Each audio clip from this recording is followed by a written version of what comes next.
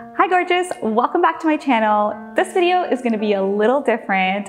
You guys said that you love the Saree hacks video so much because it showed you what you were doing wrong and then how to fix it. And so in today's video, I'm going to show you 3 common mistakes that I see that I feel like could make your saree draping game a little better and then how to fix them. So let's get started.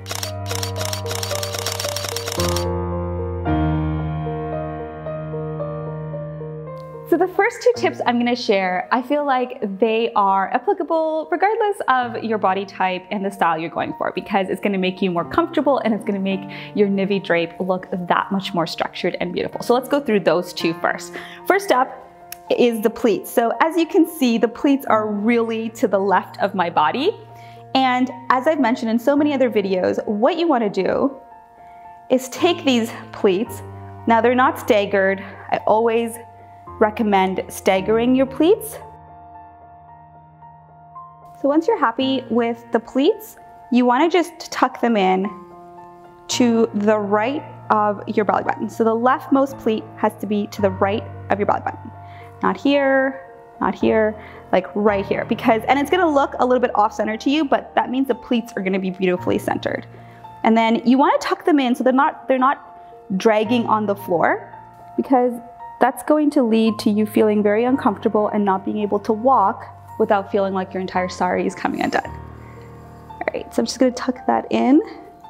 And then what you're going to do is take your hip pleats like you normally would and tighten that area and tuck it in. And any extra fabric here, you want to just fold forward and tuck it in.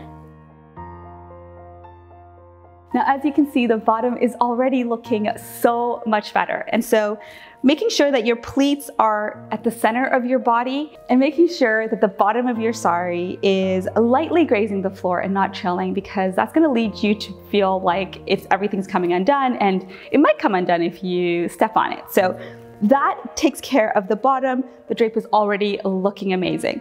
My next tip, it has 2 steps to it. Number 1, and I think this is applicable to everybody, when you do your pin for the pallu pleats, you don't want to put it here, because as you can see, it's kind of like coming forward and it's like I have to continuously like do this, right?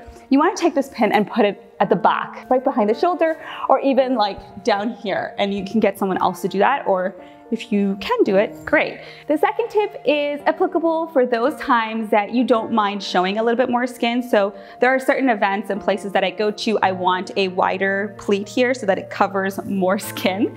But I think that it looks better when this is more structured and it's the width of your shoulder. So really getting your pallu to look structured and neat really depends on how wide your pleats are, and you can customize this to what you're comfortable with and looks good for your body type. But I just feel like when it's falling off like this, it doesn't look as put together.